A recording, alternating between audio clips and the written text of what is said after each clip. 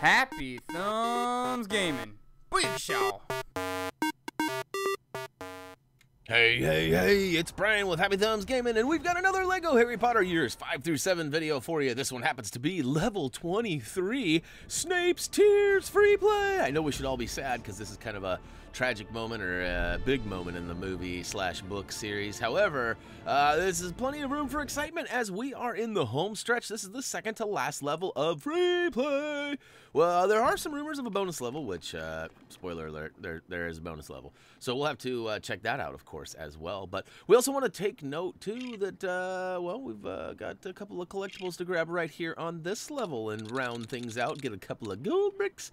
We're going to choose our strong character of choice, which was really just a cheap and easy alternative to grab in the early days, and we just kind of kept him rolling. So Remus transforms into the werewolf, and that's going to come in handy here in a little bit, but you can see there's some chains being blocked up above, and we're actually going to take on some of the story elements right quick, and then we're going to get a couple of the collectibles back to back, because they kind of happen fast, and there's a couple that are stretched out across the map here. So start off by using Leviosa, well, Aquamenti, and then Leviosa to put out the fire. And then that's going to give us the Weasley box, so pick a favorite Weasley and hop on with the old sticky shoes, and we'll go ahead and walk up the wall. Now, make note of that red and black box on the far right side. We're going to come back to that in a minute. We're also going to go ahead and make note of the thumbs up that this guy gives us right here. Ready? Booyakashaw! That's right, a three-fingered thumbs up. That looks awfully familiar. And he's going to round out this wheel, which actually raises the roof of it. And look at this. We're going to actually see this big old guy come through. And whoopsie. Watch out for that next step. It's a doozy. But hey, before falling off, before taking that next step and dropping down below, switch to a character with dark magic and go ahead and manipulate this chain one more time. It's going to drop it back down, and it's also going to slam down a red house crest piece or the Gryffindor house crest piece. That's right. Now, you could also manipulate that black and red box while you're up there, but we're going to come back to that because there is a character token right down below the staircase here, or behind the climbable wall, that also requires some dark magic. So look at that. Fenrir, Greyback. He's found in the rear. Fenrir? I don't know. I was trying to make that word, but I guess I can't. But we're going to need some sticky shoes again to get back up top because we wanted to get the first of 3 items needed. This is actually a box that we shake up. And let's see here, we're going to get to it in a second. We're getting attacked by Death Eaters. I got to say, they're quite annoying how they just never stop coming in. And I guess that's kind of how the movie is. But we're going to just pop the lock on that, and that gives us the first of 3. The next one's actually going to be down and around the corner. And woohoo, we got the True Wizard, which is easy peasy with our red brick stud multipliers on. We don't even have them all yet. We still got, what, 3 more to get? So you can see there is the second of 3 dark magic boxes that need to be cracked open, and we're just kind of fighting for our life right now, but we're going to get up in close and personal here and rip that bad boy open. Now, the third one is actually beyond the troll, and the quick link stamp for it is actually a little bit closer. So if you're in a hurry to get the next one, you can kind of skip some of this by using the old third quick link to the green house crest piece down below. Otherwise, you got to make this old catapult and fight off some spiders and get your timing right with some pumpkin chunking, as there's a Death Eater that pops up and puts a force field up, and you definitely don't want to hit that because it's just kind of a waste of a catapult, wind down, and a pumpkin for that matter. I mean, come on, we got to be thinking of pumpkins too. Really, it's just a matter of timing is all it is. And I get a little crazy with my Reducto here in a minute, and I actually launched one. I think it's the next round here. I prematurely launched my pumpkin, so that's, you know, that's never a good thing. And oh, he's destroyed our catapult, but that's not going to stop us. We're going to use Leviosa to go ahead and rebuild that right quick. And look at that. Booyaka show. We're going to go ahead and wind it down one last time. Actually, it's 2 more times because, like I said, I get a little excited right here and I zap it. And look at that. I take out the Death Eater's shield, which doesn't do me any good at all. So we'll wind it down one last time. This time I'm for reals. And there we go. Pumpkin lined up and get that target. Boom, boom.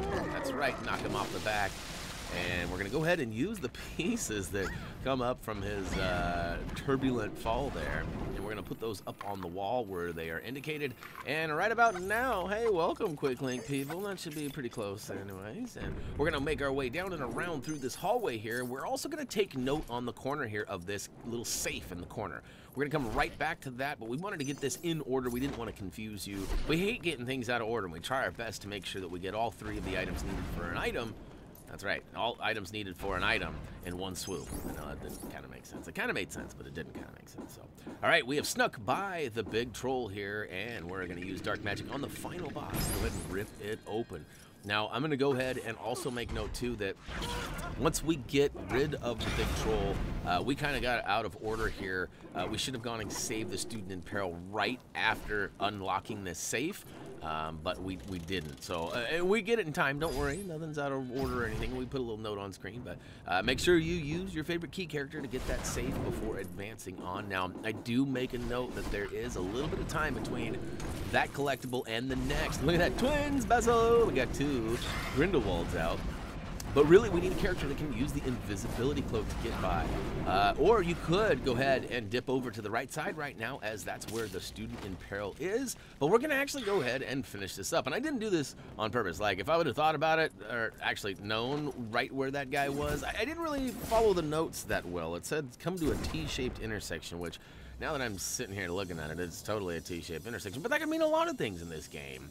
And I would have called it like a dead end or something. So anyhow, yeah, we're going to go ahead and use Defendo on the right wall here. And we're going to make some tunes, which definitely capture his attention. He dances a little river dance there. We need to sneak over to the left-hand side with a Weasley character to go ahead and open the Weasley box. And then we're going to go ahead and open up a box of sand. I think that's what it's called. Anyhow, it's going to make him go bye-bye, and it actually almost tosses me in through the door. Watch what happens here. Just my character gets kind of sucked in, and yeah, there's the tip. Before leaving, save the student in peril, so make sure you do not go through that doorway yet. See, it almost tossed me through it without even having any control over it. But you want to come back here and just simply zap the 2 Death Eaters that are got this guy cornered over here, and we'll go ahead and turn that frown upside down, and look at all them studs. Now on the next level, boy, I tell you what, so many blue and purple studs come out of the character, I don't even know what to say. It's pretty it's pretty awesome, actually. And we end up with over 1.5 million studs on the next level. So here we go. We have a little bit of story elements to do here. We're going to use Loomis to get rid of this devil snares or tentacly-like thing. And we got to raise the roof with that big ol' anchor.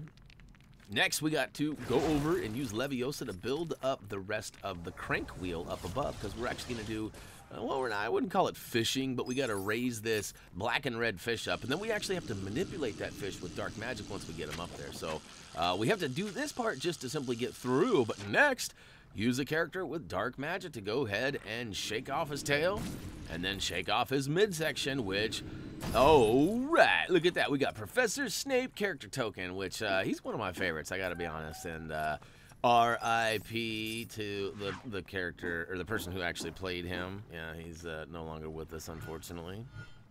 Alan Rickman actually played a couple of really awesome roles in some of my favorite movies. You know, I mean, let's say Die Hard. You know, he was good in Dogma too. I mean, there's a lot of movies that he certainly caught my attention and was amazing in. So R.I.P. to Alan Rickman, and all right, moving along here. We had to crash a little ship there, and unfortunately it left us with pieces, but fortunately we rebuilt those pieces into this crazy makeshift fan. And look, oh, there's a bluesy floating up there. Make sure you grab that. Next up, we're going to head over to the back left corner, which is kind of a funny angle as there's some objects in the way. But I promise you, there's this weird skeleton-like object that needs repairs. So switch to Arthur Weasley and get your blue wrench out. And look at that. He's going to, I don't even know what this is. It's like a half robot, half coffin, part skeleton boat thingy. I don't know what's going down. Oh, I guess it's going down, and it's gonna go ahead and give us the blue house crest piece, which is pretty generous of it, even though I have no idea what's going on. It's just like a boat with legs, I guess, really. I'm making a big deal out of nothing. And there's Snape, but we gotta hit him with focus. Then we gotta get a little barrel to capture his tears, but we still have the Hufflepuff or yellow house crest piece that we gotta round up first. So in the back right corner, there is a strong handle, which is almost impossible to see unless you really crank your brightness up. So luckily, we know where it is, and we show you. You can go ahead and rip it open and grab that collectible, and that'll actually be the last one for this level. So we got 4 house crests left, only 2 character tokens, as the next level has, well, we got Bellatrix Lestrange in the story mode. So, although there is a 3rd character token in that, we only get 2 of them in our free play because we were forced to get one of the character tokens. What can we say? We couldn't do anything about it. But there's still plenty of character tokens to round up around Hogwarts and surrounding areas, so we'll get to those in our free roam, which won't be too much longer. We only got a couple, this level, one more, and then with the bonus level, of course, too. So we'll have to plan our attack, as there are a couple of red bricks we want to get sooner than later, but we want to make sure that the way that we capture and get all of the collectibles is in a nice, methodical way, kind of, usually we try to go clockwise, but we'll see how it works out. Now, if you didn't pay attention, if you were just listening to me drone away, we used the Deluminator lamp just to the left of Snape and brought it just to the right of him over on kind of a pillar towards the screen, and that actually gave us a couple of pieces needed that we carried and slapped on the top of this weird pump machine, and the pump machine came to life after a little bit of Leviosa. And now all of a sudden we got this barrel, but whatever do we do with it? Well, we need to zap him with focus. I already mentioned that, so I guess we already knew the answer to that question. And no, unfortunately, Ron does not possess focus, so we're going to have to switch to Harry or Grindelwald, or I'm sure you've got quite a few characters that have it.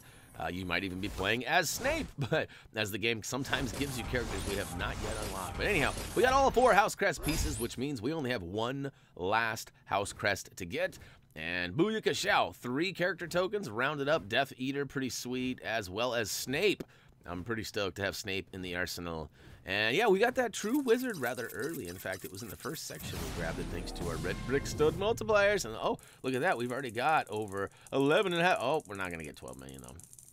But in the next level, we get quite a few because of that, mainly because of that student in peril. I'm telling you what. Speaking of which, turn that frown upside down one more time. That's right. I guess there's a few scattered throughout Hogwarts as well. So we'll be turning some frowns upside down beyond the free play. And all right, so we got quite a few gold bricks, 109 to be exact. And uh-oh, that means this video is officially over. That's what the screen always means. And hey, hopefully you guys have been finding this video, well, maybe slightly entertaining. I don't know. Hopefully you haven't already taken off. And if you have, shame on you. Shame on you for not catching the ending. No, I'm just kidding. Hey, more power to you. If you guys have any questions or comments, any suggestions on how we could speed things up or be better with our videos, let us know, as we are always interested in your feedback. And yeah, I've got one more free play video to do, and I won't lie, I am extremely excited about it. This series has been dragging on for quite a long time for various reasons, but we're almost to the end. We've only got a handful of videos left, including the free roam and some trophy achievement cleanup videos, and I'm excited. I don't know if you can hear it in my voice or not. Maybe not, but I am. I promise you. And so, yes, we've got one more free play video we're going to hopefully drop for you in the next few minutes. And as for me, that's going to do it. As always, until next time, which hopefully won't be long,